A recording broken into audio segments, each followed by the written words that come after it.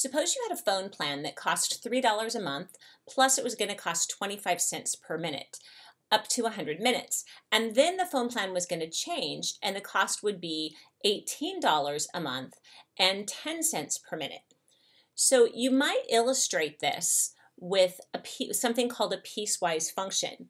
And so for this particular function, it would be, here's the 0.25x, this represents 25 cents a minute, plus $3, so it's going to cost the $3 no matter what, and that's going to be the function we would use if x is less than or equal to 100 minutes, but then if you go over 100 minutes, it's only 10 cents a minute, plus it would cost the $18 a month. So if you were to graph this, you would end up with a picture that looks something like this. So here is my first line that was represented the 25 cents per minute. So notice how the line is steeper. And then the 10 cents per minute, the slope of that would be smaller. So notice how the line is not as steep.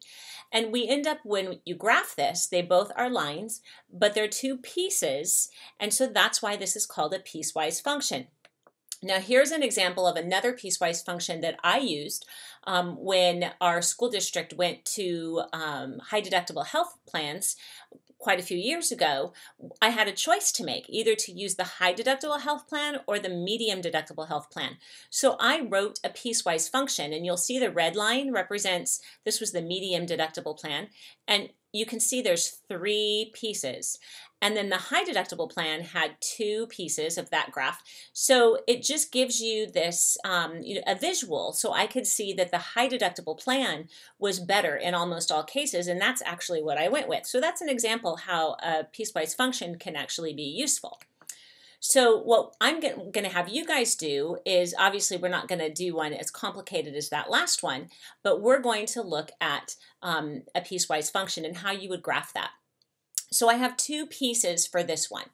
F of x, which I can think of like y. So this is like having y equals 2x plus 3, and that's going to be true if x is less than or equal to 1.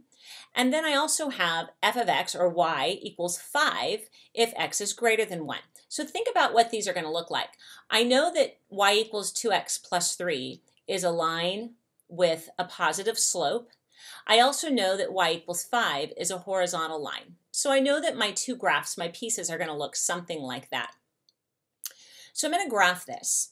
Now, first of all, I'm going to do these at the end. So one thing that I would recommend is that you look at what this value is, this value of 1. And I'm going to draw a vertical line at x equals 1. And I'm going to think of this kind of like a wall.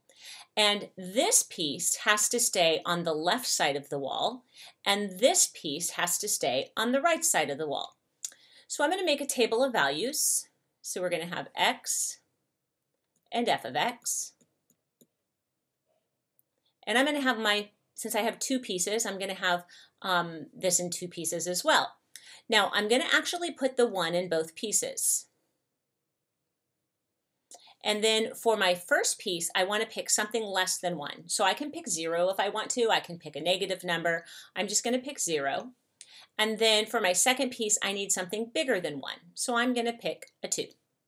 Now I'm going to plug those values in. So if I plug a 0 into my first piece, then I'm going to get 2 times 0 plus 3, so I get 3. And if I plug a 1 in, I get 2 times 1 plus 3, so I get 5. Now I'm also going to plug a 1 into this piece, which there's nothing really to plug into because it's a horizontal line, so I get 5. And there's no place to put the 2 because we're just going to get a 5, because y is always 5. Now you might ask, well, how come you plugged a 1 into this bottom piece? Because this is when it's only greater than. Well, when we mark these, we're actually going to mark this one with an open circle, and we're going to fill this one in with a solid dot, because we need to show that the value of x can be really, really close to 1 as long as it's bigger. So I could plug in a 1.00000001, but it would be hard to show the accuracy of that graph. So by using an open circle, we're saying that we can get really close to 1 for this piece, but we can't have it be exactly equal to 1. However, with this other one, I'm going to fill in that circle because that's where the equal to part is. So when I plot these points, I'm going to plot 0, 3, and I'm going to plot 1, 5, and that one's filled in. And now I'm going to connect those dots, and remember, this piece cannot cross this wall, So when I do this, I end up with a graph that looks like that, but it stops here. Then 1, 5, which is already plotted. Now notice it would be an open circle, but it's already filled in by the other function. And then 2, 5, and I need to connect those. And there's my graph. So this is the graph of the piecewise function. The other thing I'm going to ask that you do is say what the domain and range is. Well, the domain is going to be all real numbers because it's everything less than or equal to 1 and everything bigger than 1. So our domain is all real numbers. Remember, in interval notation, that's negative infinity to infinity. The range you might have to think about a little bit more. Notice that nothing is higher than 5. It can be equal to 5, but it can't be greater than 5. However, it's everything less than 5. So y is less than or equal to 5. And in interval notation, that would be from negative infinity to 5. I don't know why I'm writing on a slant, but I am. Okay, now up here with these problems, when I ask you to evaluate for particular values, you have to pay attention to the domain. So when I ask you to evaluate f of negative 1, you have to look here first and say, which piece do I plug this into? Well, negative 1 is less than 1, so it goes into the first piece. So I'm going to do 2 times negative 1 plus 3. So I get negative 2 plus 3, which is 1. Then I'm asked f of 1. Well, it's exactly 1, so I look to the part where the equal to part is. So it plugs in, I substitute that in here, 2 times 1 plus 3, so I get 5. And then for the 3, that 3 is greater than 1, so I'm going to substitute it into this equation. No place to put it, it's just a constant, so I get 5. You don't plug them into both parts. You have to look and see which domain, you got to pay attention to the domain to see which function you're going to plug that into. Okay, so here's another example. Now we have f of x equals negative 3 if x is less than or equal to 2, or f of x is 2x plus 1 if x is greater than 2. So once again, we're going to think about what these pieces look like. This is like having y equals a constant, so I know I'm going to have a horizontal piece. This one is linear, it's positive, it's got a positive slope, so I know it's going to be going up.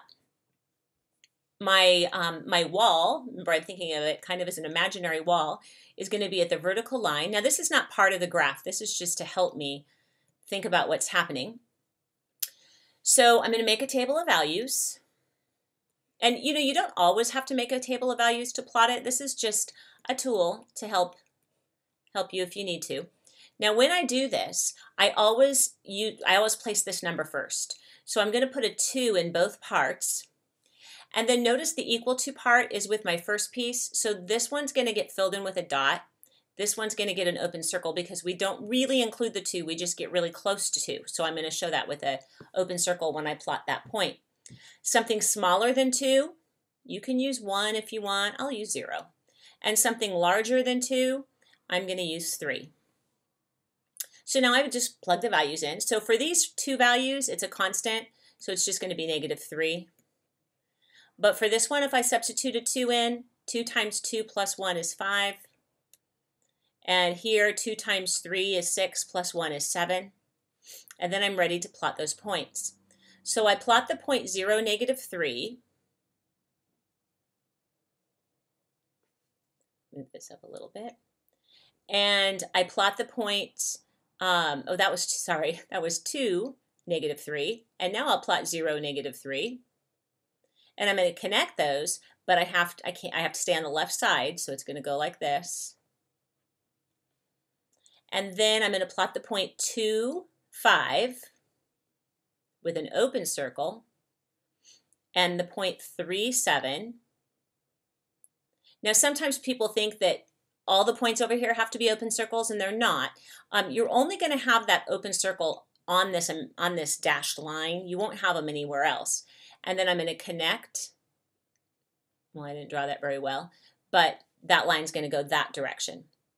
So if I plug in some values, f of 0, 0 is less than 2, so it goes here, so I get negative 3. That's actually one of my values I used in my chart. 2, you have to plug it in where the equal to part is, so it's -3. And 3, actually we already did that one, so 3 I would be plugging into this one, and I get 7. Now, domain and range.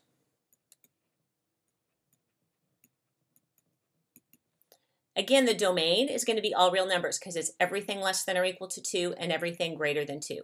So all real numbers, which in interval notation, -infinity to infinity. Now the range is a little trickier because I have all these numbers that are greater than 5. I also have -3 on here. So I actually have to write this in 2 pieces because notice I have a gap. I don't have any y values. In between these two, there are no y values. So I'm going to have a possibility. Well, let me do this first. This way we have y equals -3 or y is greater than 5. But I have to write that in 2 pieces because of this gap where there's no y values at all. If I were going to write this in interval notation, it would look like this. I'm including the -3, or, and when we're writing it in interval notation, remember we use this symbol for union, the U for union, and we would have a 5. I'm not including the 5, so it's a parenthesis, comma, infinity. That would be interval notation. So what if you have 3 pieces? Well, we're going to just have 3 parts of our graph. So I know that this is going to be a horizontal line because it's a constant. I see I have a positive slope here, so I'm going to get something that goes like that. And I see I have a negative slope here, so I'm going to get something that goes like that. So we know what our pieces look like. So what I'm going to do when I have these kind of vertical walls, so I'm going to have at -1, something is happening there. And then at a +2, so I'm going to draw a vertical line in there. So notice this piecewise function has 3 pieces. The first one's going to stay on the left side. Then I'm going to have one in the middle. That's going to be the easy one. And then I'm going to have one here. So I'm going to make a chart. And this time I'm going to have 3 parts to my chart. Since they're linear, I only need 2 points to make a line though. Okay, so the -1 is going to get put in this chart and this part of the chart. And the +2 is going to get shared with this piece and this piece. So those I'm not making choices on. Those are going to be the values that go there. Then think about where the solid dots are going to be. So the equal to part is in that first piece, so that's going to be a solid dot. This is going to be an open circle. The 2 is in the second piece, so this is going to be a solid dot. This is going to be an open circle. Now I need something smaller than smaller than -1 to help me with the first piece. So I'm going to put a -2. And I need something bigger than 2 to help me with the last piece. So I'm actually going to put in a 4. You'll see why when we evaluate it. So now I'm ready to plug the values in. Because this is a constant, it doesn't matter what x is. It's what f of x is going to be 3. If I plug a -1 into this piece, I get 2 times -1 is -2 plus 1 is -1. And if I plug a 2 in, 2 times 2 is 4, plus 1 is 5. And if I plug a 2 in here, the 2's cancel. I get a -1 minus 2 is -3. And if I plug a 4 in, the 2 and the 4 cancel, leaves me a 2. So I have -2 minus 2 is -4, which is why I picked a 4 and not a 3. I just didn't want to deal with 3/2. I thought I could avoid fractions if I pick an even number. So when I plot these, I'm going to plot the -2, 3,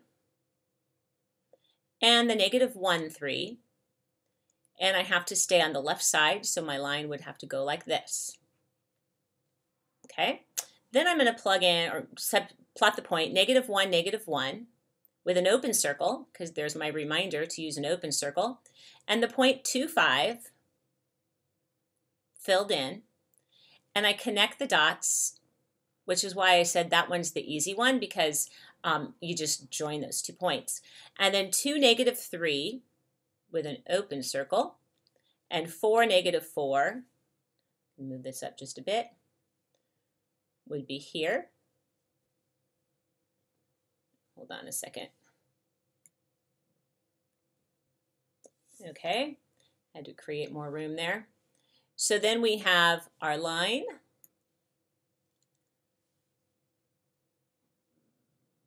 That goes like this, because it has to stay on this side of our diagonal. Okay, so from here, this is my graph of my 3 pieces. So let's think about the domain. Well, notice how all real numbers. The range is the part where we have to think more. And look at our graph. So notice there's nothing higher than 5. It includes the 5, but nothing higher than 5. So I can see that as I move from 5 down, I have a gap between -1 and -3. So I'm going to say it like this. I'm going to say, we're talking about the y values. So I have y is less than -3 because of this -3 or down. So y is less than -3. Or y can be in between -1 and 5. So I'm going to say it like this. -1 less than y less than or equal to 5. Now I don't have to say anything about the 3 because it's covered between -1 and 5. If I were putting this in interval notation, I would have -infinity to -3 with parentheses, union -1 comma 5 with a bracket because I'm including the 5. So I'm going to finish this one up just by evaluating these functions here. For f of -2, I have the value already in here, so I'm just going to use that since I already have it. F of -1, make sure you're plugging it into the one with the equal to part, so we had a 3. F of 2, remember you have to plug it into the part that includes the 2, so I plug that in here, we get 5. And f of 4, which again, we already had this on our chart, so we see it's -4. Okay, so those are examples of piecewise functions.